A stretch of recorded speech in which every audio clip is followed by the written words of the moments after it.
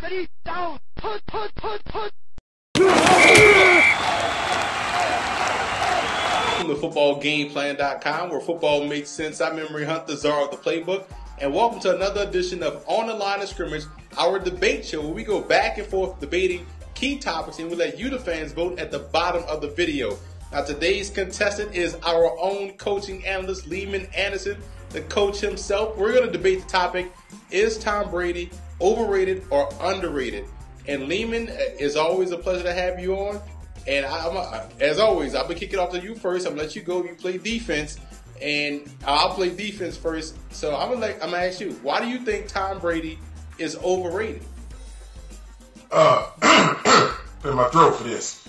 Tom Brady is overrated because I hate the Patriots. No, I'm just lying. I do hate the Patriots, but I do think he is overrated. I'm not going to say that he's not a good quarterback or one of the better quarterbacks in the league, but I will say that if you go down and your backup quarterback comes in for a whole season and put up the same stats that you put up, it's going to take away from your glory.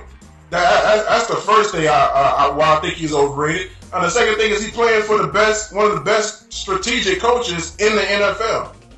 You know, that's pretty much those are my first two reasons why he's overrated. Well, okay, just to knock down your 1 point, the first one about Matt Castle, let's not forget who was on that team, Randy Moss. And he can make anybody look good. I can go out there and go 29 touchdowns and maybe 9 intercepts. You know what I'm saying? I do a pretty good job of protecting the football, but they had Randy Moss on that football team. And second, when you look at a guy that they think is better than Tom Brady, Peyton Manning, I think Peyton Manning is overrated. Tom Brady has put so many people's children in college. Why? He's made money for all these no-name wide receivers that he's had over the course of his career. Peyton Manning has had first-round picks every year. Tom Brady never had a first-round pick at wide receiver to be successful. Always some other team's free agents or a lower pick that are come in and make plays. So Tom Brady hasn't had the talent that Peyton Manning has had. And so you give Tom Brady Randy Moss, you saw what happened. They break records, go undefeated. Yeah, they broke the records, but it's still a system. It's still a system. Drew Bledsoe came out, insert Tom Brady, 4 Super Bowl rings. Take out Tom Brady, insert Ryan Mallett. The system is never going to stop. It's a system they got in New England. Tom Brady, all you need is a smart quarterback to run that system. And Tom Brady is probably the smartest quarterback that came through New England in forever. And so you insert him in that system, he's going to get all the glory for what's going on. So he might be putting up numbers, but it's ridiculously numbers and it's over-skewed because of the way NFL is right now. It's a quarterback-driven league. That's why I think he is overrated. He'll never be compared to, in my book, Joe Montana, who had to do it to get hit. You know, he doesn't get hit. So they have a real good team. I'm not going to take that away from him. But Matt Castle came in and did the same thing. Even though he had Randy Moss, he still put up the exact same numbers. But they didn't make the Super Bowl until Tom Brady got back. Why? Because Tom Brady is one of those guys, just like Eli Manning, whom I think is better in certain situations than Peyton Manning. You see where I'm going with my argument.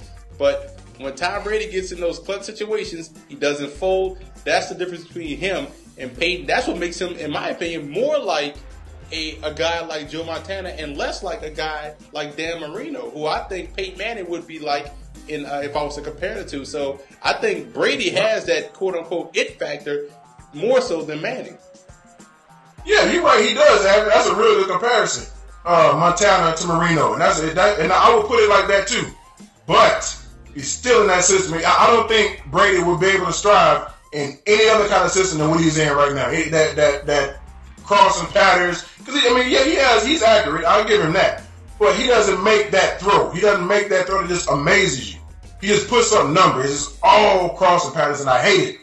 You know, I wish he would throw that 15-yard out that Peyton and Reggie Wayne just been known for. Like, make that throw every single game. Make the throw that makes me fear playing you. Nobody in the league fears playing the Patriots. Or they don't fear playing Tom Brady. They fear playing the Patriots.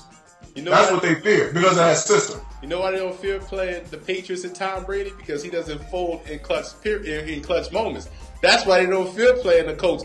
Think about if Tom Brady was on those Indianapolis Colts team that had Reggie Wayne, Marvin Harrison, Marcus Pollard, Dwight Clark. I'm sorry, Clark, the 44th. I can't remember the tight end's name. Dwight. No, it wasn't Dwight Clark. Number 44. Dwight Clark. And you also look at in the backfield, Edgerrin James. All the talent they had on that roster, all first round picks. So Dallas Clark, that's his name. All first round picks. Imagine Brady in that offense, how many Super Bowls they would have won with the Colts. Now imagine Peyton Manning with the Patriots, they would have won no Super Bowls. So it's Tom Brady. Tom Brady has that it factor. I think Brady is one of the best quarterbacks of all time. And he can go to a team, let's say like Cleveland, and make it happen. Why? Because he's done it before with the Patriots. Those Patriots wide receivers weren't world beaters. Givens, Troy Brown. Well, I like Troy Brown, but he's not, he's not Isaac Bruce. He's not Marvin Harrison. So, you got to give Tom Brady his credit. But that's a good point. He didn't have those receivers because he don't need those receivers. It's a system. And there's a reason why he wasn't playing in Michigan. There's a reason why he wasn't playing. But every time they needed him to step up, guess who came in the game and won those games and brought Michigan back? It wasn't Drew Henson. I'm saying in the beginning, there's a reason why he wasn't that man. He couldn't beat out Drew Bledsoe for a reason. It's a system that Belichick puts over there. So, and I ask you a question: if he goes to New England, if he goes to Indianapolis, I don't think he does the same thing because Indianapolis is a vertical team. It always has been. And Tom Brady isn't that vertical pass. He's not that throw down the field. He's not that 25-yard post route. He can't throw that skinny post like Peyton Manning throws it.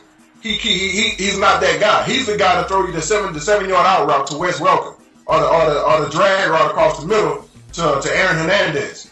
Hopefully, it used to be Aaron Hernandez, but he's that guy. He's that guy to make the right decisions. But as far as to lead a team and to be that Peyton Manning, put it all on my shoulders, I'm gonna get it done. I don't think he's that guy. He's gonna take credit for it. He's gonna be given all the credit for all these Super Bowls. But at the end of the day, the very next quarterback that comes in there is gonna pick up right where he left off. He's gonna take all of that heat off old Brady guy. Well, what if they just pick good quarterbacks? I'm just saying, so you got to give some credit to those guys being good. But let's leave the debate right here. We're going to let you, the fans, at the bottom of the video vote who won, whether you think Tom Brady is overrated or whether you think he's not overrated, or whether you think me or the coach won the debate. Let us know at the bottom of the screen. And if you want to debate either one of us, hit us up on Twitter. You can hit me up at FBall Gameplan, and you can hit our coach, Lehman Anderson, up on Twitter at AndersonPitch with the hashtag DebateMe. So you vote at the bottom of the video who won this debate.